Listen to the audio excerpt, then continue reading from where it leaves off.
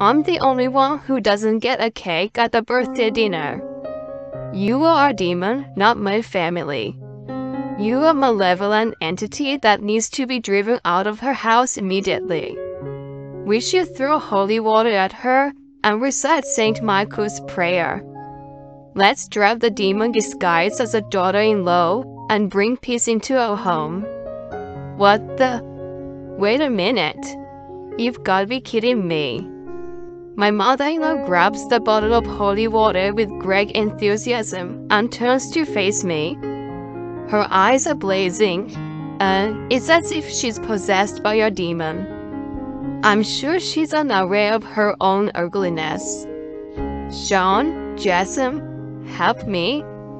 The cry for help is ignored. The father-in-law and my husband silently clutched a rosary. Oh no, do you all hate me that much? I've endured the daily bullying of my mother-in-law and have done my best with the housework. Today is September 29th, so it's a perfect opportunity to do this. You should be thankful that I let a demon live among us for a little while. She raises her arm in the air, and I squeeze my eyes shut involuntarily. Hey, what are you guys doing? I open my eyes slightly to see the cause of her panic. I see everyone's looking at her, and the story goes back some time ago. I don't mean to brag, but my husband Jason and I are so in love with each other. He is a gentleman, although he is a little too serious. He understands that I tend to get absorbed in my work and takes very good care of me. He's a really good companion. We got married a few years ago and finally bought a house at the end of last year. It's a bit of a headache though when I think about the mortgage, but I'm happy because I felt like we have really become a family. My relationship with my father-in-law Sean is excellent. Like Jason, he's serious and a bit careless. He's now retired, but when he was a business person, he was admired by many of his colleagues. His hobby is traveling, and he often sends us fresh produce from the countryside. He often compliments that Jason is lucky to be married to me. I feel tickled every time he does. The problem is, hello Jason, it's your birthday coming up, and I'm coming to your house to celebrate. Mom, you don't have to come over for every event. We just saw each other last week, remember? What are you talking about? We are a family, we should be together all the time. I suppose Ari won't feed us well, will she? I groan at her high-pitched voice leaking out of the phone. The only problem in my happy marriage is my mother-in-law, Megan. I've been subjected to criticism and harassment like this from the very beginning, and it's gotten worse over years.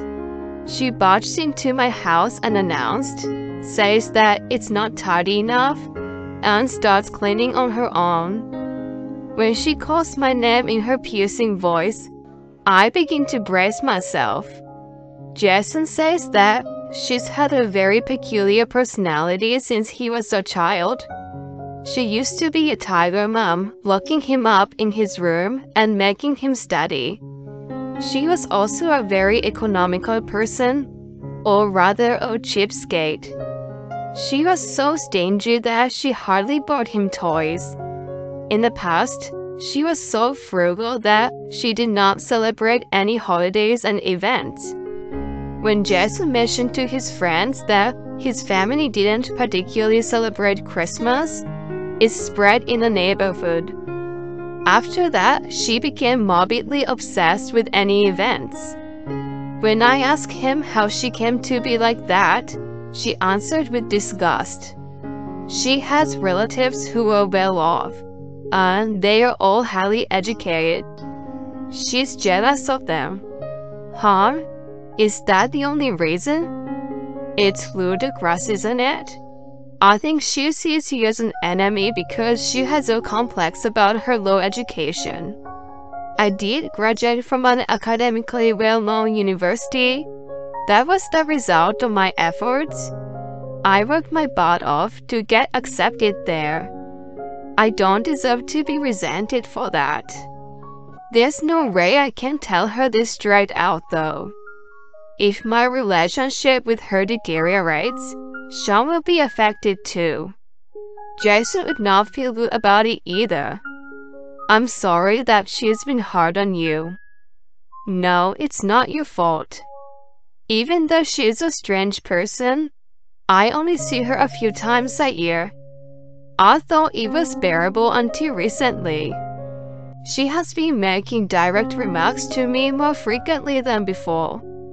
It's become difficult for me to smile and shrug it off, and I've been avoiding her as much as possible. However, it is not uncommon for mishaps to occur. Do I have to deal with this person for the rest of my life? I wait patiently for the call to finish. A week before the birthday dinner is planned, I decide to speak to Sean. I know that Megan will complain no matter what, but I want to at least be prepared. I don't even know what time they plan to come over. After a few rings, I hear his voice come through. Hello, Sean. This is Erin. Oh, Erin. His voice gives me an uneasy feeling. It sounds less energetic than usual. Normally, he excitedly tells me about his recent travels or about his hobby of collecting antiques. My hand holding the phone tightens as I wonder if something is wrong. What's wrong? You sound to be in low spirits. Well, you know. He says that some of the antiques in his collection have gone missing. It's only recently that the numbers start decreasing. Some of them he has treasured for decades are gone. Thinking it might be a thief, he consulted Megan, but she brushed him off as his imagination and didn't take him seriously. He explained sorrowfully that his memory has deteriorated since his retirement, and he isn't confident to report to the police. I'm sorry, this has nothing to do with you. Don't be. Thank you for confiding in me. No matter how much his memory is failing, I don't believe that he would misunderstand such an important thing. There must be something going on. I get a hunch, so I tell Jason about it as soon as he gets home. After listening to my full story, he gasps, remembering something. Come to think of it, my mom's been sending me pictures of designer brand bags these days. When I dropped her off at the doctor's office the other day, she was wearing 2 fancy-looking shoes for the occasion. She said her friend gave them to her, but... He stops changing from his suit and looks up at the ceiling thinking about something. A few days later, what he's been thinking becomes clear. He's so late. As I wrap up Jason's supper, I look at the clock and see that it's already 9 p.m. He's gone to his parents' house in the morning and has not returned yet. I've sent him texts, but he hasn't even read them. I'm worried that something's wrong, so I'm about to call him. Then I hear the front door open. I rush to the front and find an exhausted-looking Jason standing there. He says he hasn't had dinner, so I reheat the food and put it on the table for him. After taking a bite, he finally looks relaxed. I'm sorry I hadn't been able to call you. That's fine, but what happened? It's probably Mom who stole Dad's antiques. No way, how can that be? I have proof. She was out with friends, so I snipped around today. He shows me the screen of his phone. What I see is a closet full of clothes. There are several pieces of clothing from well-known brands. He slides his finger across the screen to a picture of a bank statement. I see Sean's name as an account holder. Is this the only balance he has? Yup. Apparently, my mom spent the money. When I told my dad, he wasn't surprised. They've already experienced something similar before. Jason's toys, gifted by his dad and relatives, kept disappearing. It used to happen so often, but when he asked his mom, she kept denying it. Instead of helping him find them, she told him, "If you have time to play with your toys, you should study. Get into a good school and let your mother enjoy the luxury of life." She kept repeating these things to him.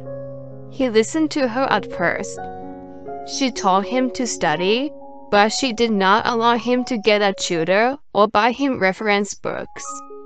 Her attitude was so contradictory that he began to distrust her. By the time he was in high school, he had become indifferent to her comments. So I talked it over with Dad. He told me in a low voice about the plan he had. Jason's birthday has arrived. Meredith comes over wearing a flashy pink dress. I can tell that it's a designer's brand from the logos all over it. Sadly, it doesn't suit her at all. I look away in shame, but she doesn't notice at all and comes into the house as if it was her own. Sean apologetically glances at me. She mentioned that she would bring the food for us today, so I prepared only the bare minimum. Some snacks and drinks. She begins putting out the items she bought one after another as soon as she enters the living room. They all seem to come from the gourmet deli, and the salads and hors d'oeuvres look all very fancy. It only makes me feel disgusted after hearing Jason's story. I can't help but think that her dress and all of these foods are bought with Sean's money. When the table is about to be filled with a lot of food, she excitedly sets a box of cakes. Jason is puzzled when he sees it. What? Only 3 pieces? Well, I don't eat a lot of sweets. Erin, can you cut them into small pieces? Sure. What are you talking about? They're from a famous patisserie. It was hard to get them. Anyway, there are only 3 people in the family. Meredith deliberately puts her hands on her chin and lowers the tone of her voice.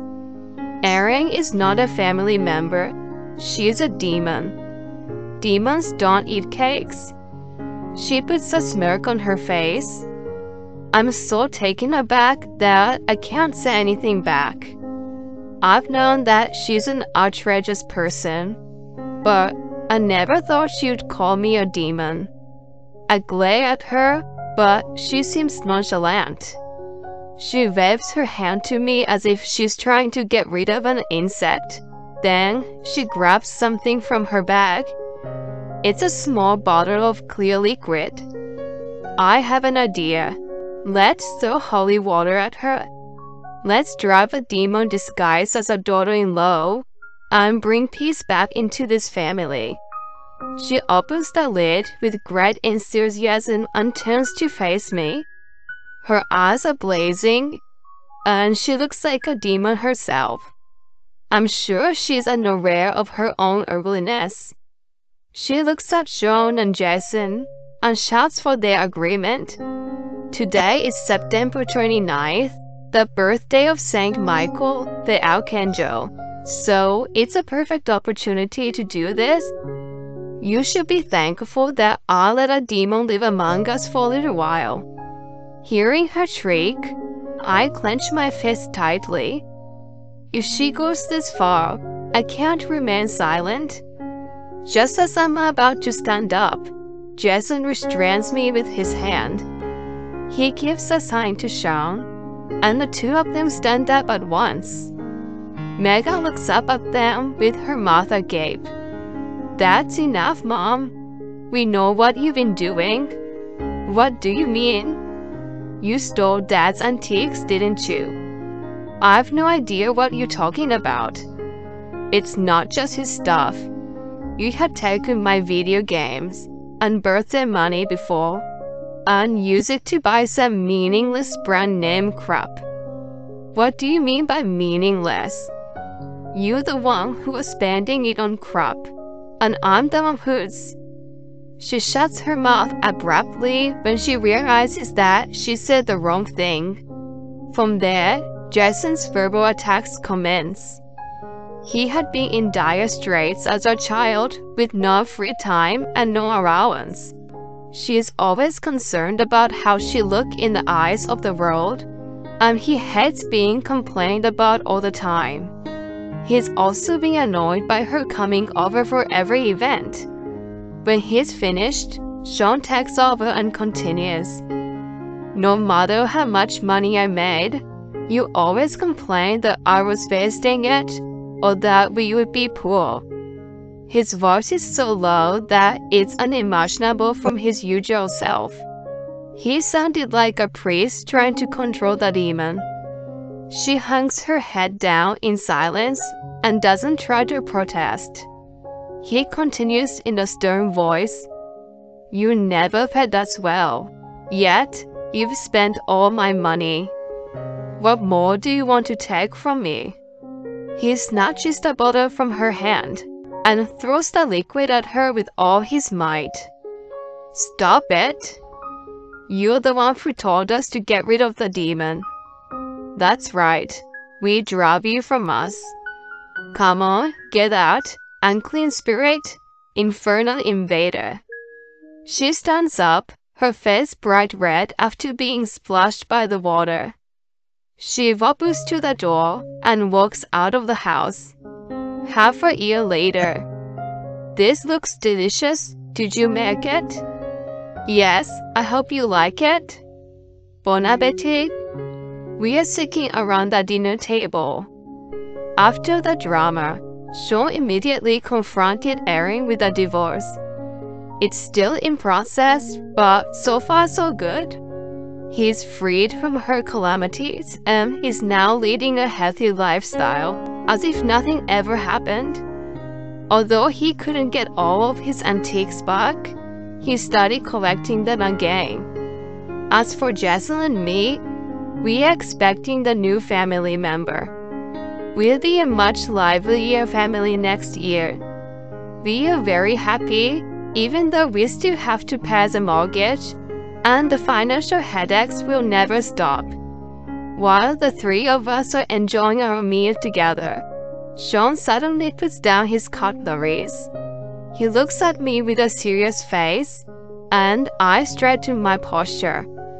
Erin, Jason, I'm sorry to bring shame on our family, but I must tell you something. What is it? It seems that Megan has been stealing from our relatives.